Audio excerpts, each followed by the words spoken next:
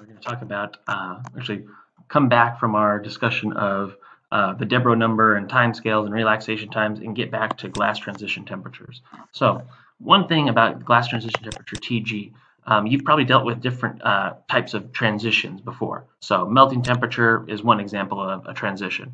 So again, specific temperature, free energy of the liquid phase lower than the free energy of the solid phase, that leads to melting. So melting is a first order thermodynamic transition. So first order. What does that mean by a first order TD transition?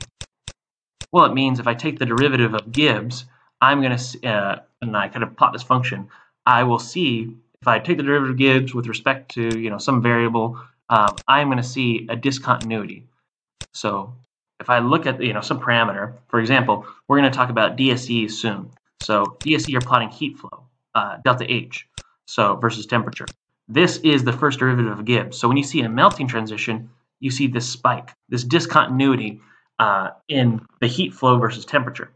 But the glass transition temperature is actually not strictly a thermodynamic. The glass transition is not strictly thermodynamic. It's this kind of kinetically trapped phase, and actually it is a second order. So TG is a second order phase transition. So what we'll see here, when we undergo our TG, let's say we have a semicrystalline polymer, heat flow versus temperature, you'll see basically this change in slope. So for the second order phase transition, we'd see a discontinuity in the second derivative of Gibbs with respect to some variable. So there you would see this discontinuity up here. But for the first derivative of Gibbs, you'll just see a change in slope, and then maybe the material melts later on. This is endo because we know melting is endothermic. Exo here, endo here, exo here. More on that a little bit later on. So the melting point is thermodynamic in nature, but the glass transition is not strictly thermodynamic. It's not a stable thermodynamic phase. It's a second order phase transition, and it is a kinetically trapped phase. Basically, that comes from these large energy barriers that faces, basically because the glass can't, again, it has a very, very long relaxation time. It can't adjust to kind of perturbation. So the glass transition is going to depend and reflect the kinetics and timescales of our system and our experiment. And actually, this TG is not easily defined.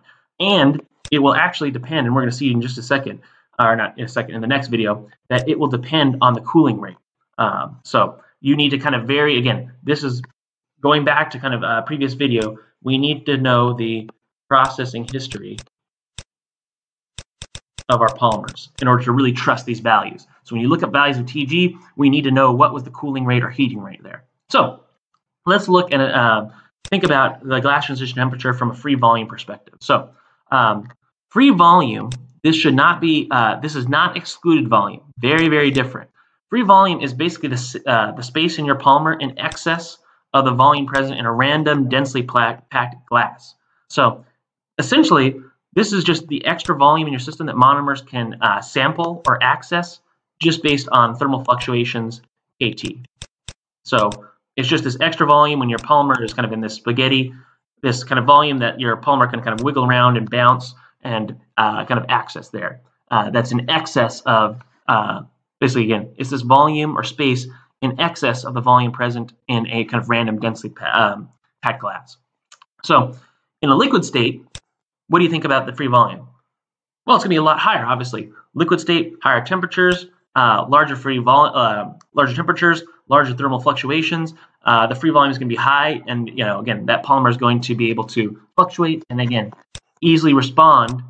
At in the liquid state, your relaxation time is going to be very, very, very, very small. So you can respond to those perturbations, and you're able to respond to it because there's more free volume that the monomers can move in. Again, as we pull our system, they could rearrange as your system expands.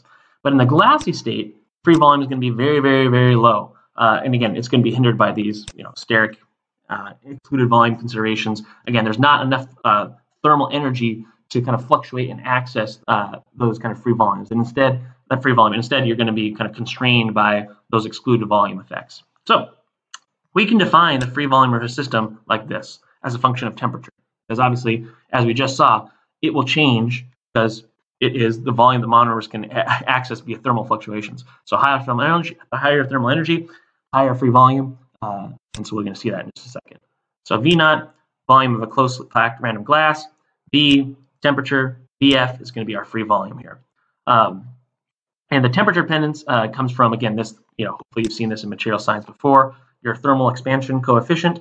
So alpha is just going to be 1 over your volume divided by, or multiplied by the change in volume, actually dV dt, as a function of temperature. So as we increase temperature, more volume in your system, again, your material expands. Unless you have a material with typically almost all materials have this value of alpha. There are some interesting materials like titanate, which have an alpha of less than 1, but that's a little bit a discussion for ENG 45 lab in a little bit. So now the thermal, if we want to kind of look at how the free volume is going to change as a function of temperature, we need to kind of consider that this thermal expansion, we're going to have an alpha in our liquid phase and an alpha in our glass phase as well. So it's going to be a difference between glass and our fluid states. Or again, glass or liquid or rubbery states you might see in different literature values. The one thing we do know is that alpha of our liquid or our rubber is going to be greater than alpha of our glass. So again, that just kind of makes sense. Again, there's more, again, your material is going to change. There's going to be a larger change in volume for temperature when you're in the liquid phase than in the, that glass phase. So we can basically write this expression and kind of plug in, basically say that, again, our, the change in our volume, V naught, so remember, V naught is the volume of our closely packed random glass. That is going to change depending on, again, it is going to be dominated or governed by the thermal expansion coefficient, that difference between the glass and the fluid. So we need to kind of rewrite that expression. So this, the liquid state is greater than the thermal expansion of the glass state, and this will control the increase in V naught with T. So we plug in there, and you could basically get a graph that looks a little bit like what we're going to see in a little bit. And if you divide out by V, you could basically reduce everything in terms of basically the volume, the fractions to the total volume. This is sometimes called the specific volume as well. And we're going to look actually let's look at the graph right now. So forget about the cooling, fast and slow cooling in a second, but you can see that you can get a graph. Let's just draw it over here. So our TG is going to occur when, so that's volume, temperature here, and so you have here and here, where that discontinuity occurs, because again, volume, second derivative, this is not the second derivative of Gibbs, it's the first, so second order phase transition. TG, the slope here is going to be governed by the, let's see, rise and run, the alpha of your liquid or rubbery phase here. Below TG, you're a glass, so alpha of G, and that just comes from, this equation here, as long as you kind of normalize by your, your volume. But again, it's essentially related to that. The key thing is, TG is going to be where that fractional free volume falls below some critical value, and it's where, again, the slope changes. So below our critical value, our monomers are basically frozen in place because low free volume available. Again, the free volume is, again, that excess volume. What can we access? So at low temperatures, we have, again, lower free volume, as you can see by kind of these values right here. But so polymers with, and then again, at high temperatures, higher free volume. Now, polymers with greater free volume in the fluid state should experience a lower glass transition temperature. Why is that? So let's think about that for a second. Polymers with greater free volume in the fluid state should have a lower glass transition temperature. So TG should move to the left. So if I have a polymer that's very, very flexible, I can access, let's have some like silicon. Again, like I could have a hydrogen. Again, I don't know if this is correct, but silicon is a very flexible kind of chain as well. Actually, if we weren't carbon-based life forms, we probably would be silicon-based life forms. But anyways, so why would a polymer with high flexibility and greater free volume in the fluid state experience a lower glass transition temperature? Well, again, you're going to have to decrease. It's very, very flexible, so it has lots of extra free volume. So to kind of freeze, and again, reduce, to get to this below this kind of critical value where the monomers are frozen, I'm going to need to lower temperature even more. I need to freeze that guy in place because these still want to wiggle around. Why?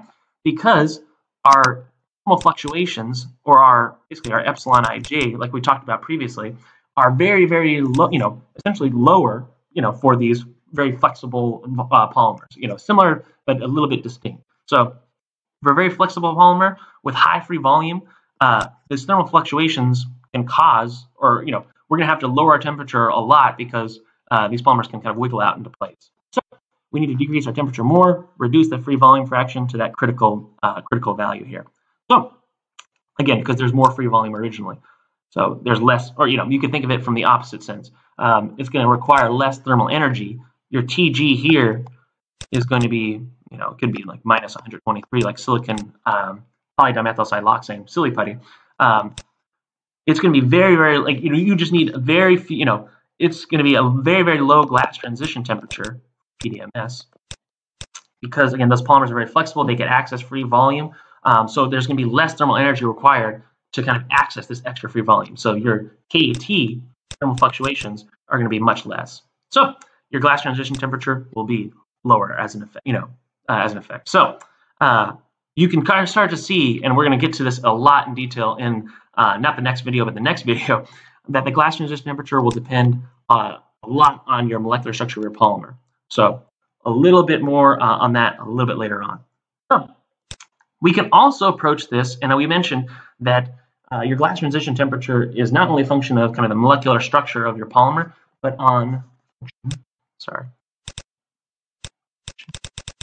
but also on not only on the chemical structure, but on the kind of kinetics of this reaction, specifically how fast or how slowly you cool. So we're going to get into how does that come about, and we're going to touch on this idea of percolation theory in a bit. So if you haven't seen that, it'll be a really nice and kind of fun discussion. So we'll see you all next time.